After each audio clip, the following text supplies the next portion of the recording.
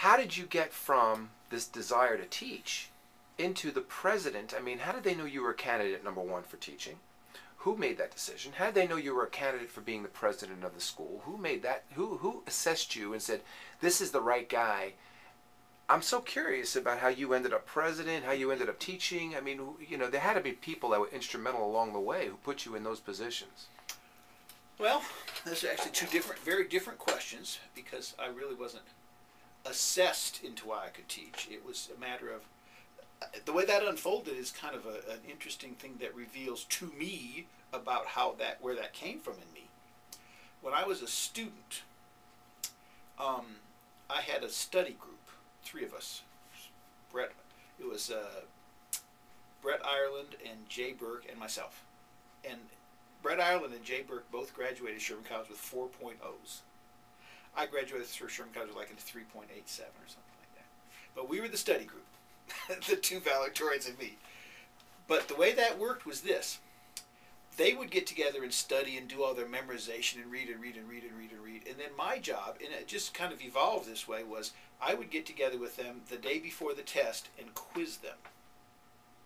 In other words, the only way I studied substantially when I was going through Sherman College was the time I spent with the material in hand. Of course, I was in class taking notes. I was not avoiding class, but to actually study would just be to sit down with that material and quiz people on it. So I actually started out my whole career as a teacher by being a test writer, essentially, because that's all I was doing for Jay and Brett. That's how we did it. And that helped all 3 of us get very high marks in all the classes because I taught that way. And then as we would go through that, if there was some part that they wouldn't understand, I would explain it to them. And so what happened was, as I was being a chiropractic student, I just had the opportunity to become a chiropractic teacher simultaneously just because of this helpful study group. And these were smart guys. It wasn't like, you know, I had to explain it because they're dummies. It's just like I had practice explaining things. So by the time I was in about an 8th quarter and Sherman College was starting up its CA program, they were asking for who could help. And I just flat volunteered. I said, sure, that sounds like fun. I do that for my study group. And so they assigned me to give some lectures to the CA students. My first class was 4 or 5 women, quite honestly, because the CAs were all women, mostly wives and girlfriends of the chiropractic students. And so that was a natural, because in fact what I discovered from that is I love to lecture. I love to stand in front of people and explain things or talk about things. I'm a natural professor because of what the word professor means. It means someone who's willing to profess. And I pretty much was. So I started teaching spinal anatomy, which is very scientific and very detailed, just on the fact that I studied the material, and I had a good teacher when I took spinal anatomy, this same guy named Doug Gates, who wrote the book Spinal Anatomy for chiropractors and wrote the book on muscle palpation, was my first teacher. And so I think that I was simply self-selected to be a teacher because I'm a good teacher, and I'm not a good teacher by training. I think I'm just innately a good teacher because I've never had one lick of training in how to do it except 30 years of experience doing it. But I started out teaching the CA program, which was, of course, unaccredited and unregulated because it was just Sherman College's CA program, and it didn't have any status, so anybody could teach in it. But by the time I graduated, both of the people who had been influential in teaching me spinal anatomy and philosophy were leaving the program. Doug Gates was moving on. Guy Riekman had left. And so that opening just came open, and I was just a natural. I didn't have to convince anybody I should do that. I had been teaching both of those bodies of material. This was in 1981. I had my DC degree, so I was qualified as I needed to be. There were no other standards that said, you know, you have to have teacher training or an advanced degree or a bachelor's or anything else. And so I simply started teaching in the program.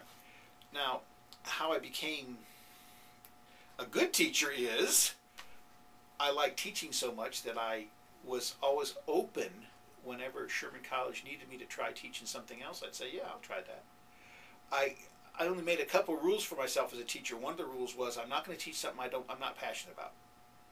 I don't have to. You don't want me to teach for you? I'll just go into practice and full time and make lots more money because you don't make your money teaching. I used to support myself by practicing so I could afford to live on what they paid me to teach.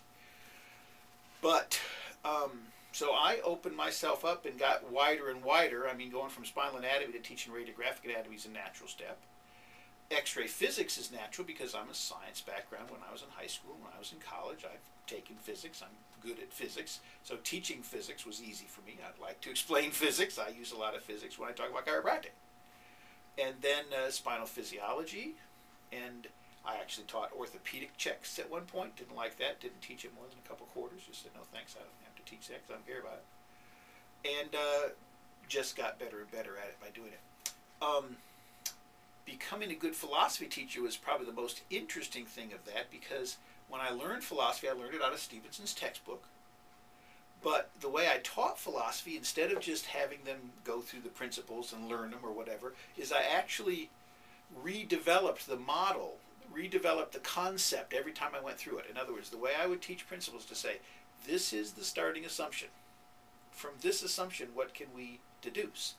I wasn't even using Stevenson's principles.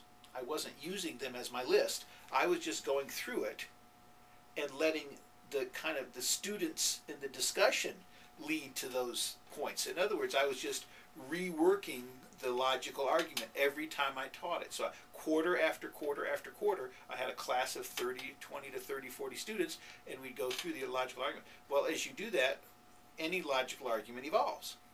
So I was actually evolving that logical argument just by teaching it, not being constrained at Sherman by having to stick with the 33 principles, which is how it was mostly being taught elsewhere.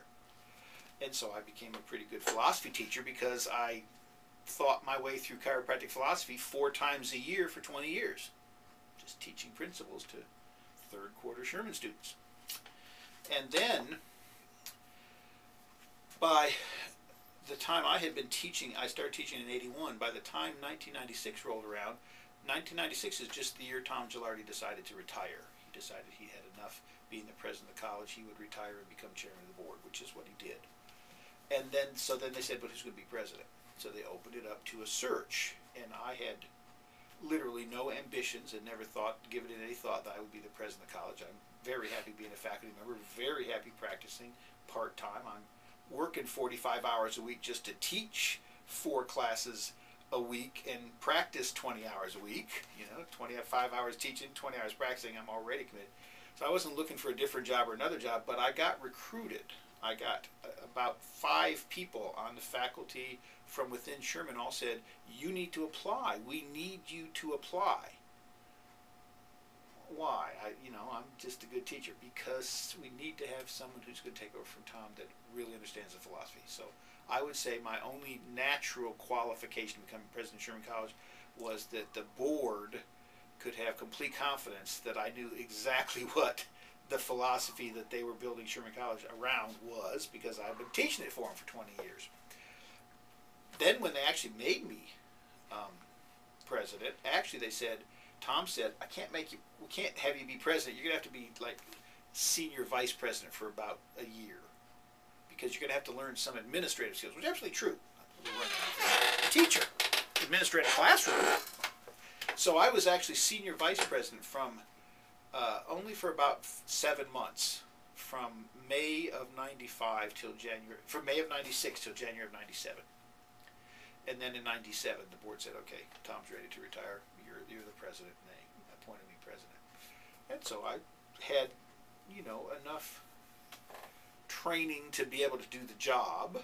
Tom Gilardi was still there to help me and advise me, and he was helpful. And I was president for 4 years and did the best I could and enjoyed it thoroughly.